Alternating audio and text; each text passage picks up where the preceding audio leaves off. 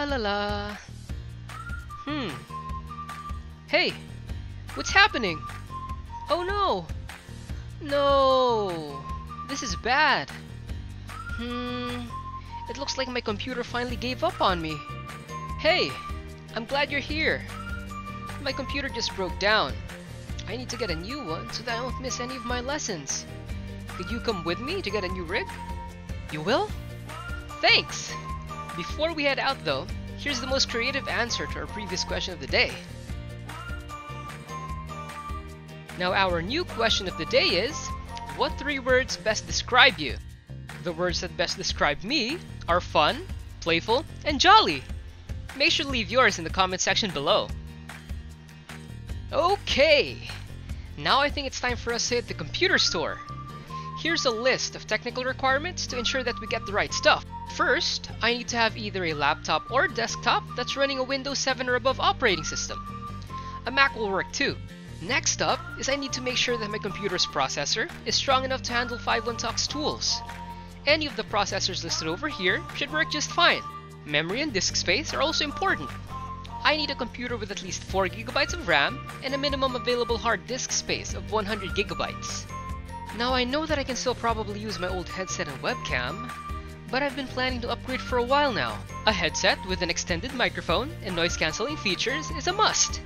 My students need to hear me loud and clear. The last thing on our list is an external or built-in webcam that's capable of shooting in high definition or 720p resolution. This will allow my students to clearly see my beautiful smile. The place where I will be teaching is also ready. A quiet, clutter-free, and well-lit teaching space is also key to keeping students happy. That's it. I think we're all good. Let's head out and get everything we need. Alright, now that we have everything set up, the only thing left to do is to connect the computer to the internet. To do that, we'll need a LAN cable and of course a stable internet connection of at least 5 Mbps. Only DSL and fiber connections are allowed. LTE, USB, and other wireless types of connections are a no-no. Now remember that having all of these technical requirements will not mean that lessons will always run smoothly, which is why I'm leaving a couple of tips before we end the video. Tip number 1 is to keep all files organized.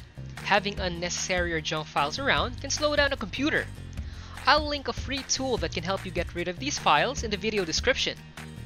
Tip number 2 is to avoid running too many applications at the same time. Closing unnecessary apps can boost the performance of a computer big time. And last but not the least is tip number 3, which is to check internet speed frequently. Having apps running in the background or other users on the same network can slow down upload and download speeds. We take necessary action when we start to notice any hiccups. Alright, that does it for this video.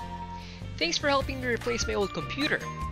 Now if you have all the tech needed to teach at 5-1 Talk, then you can visit the link in the video description to start your teaching journey today. Please leave a like on this video and subscribe to our channel too while you're at it. See you next time!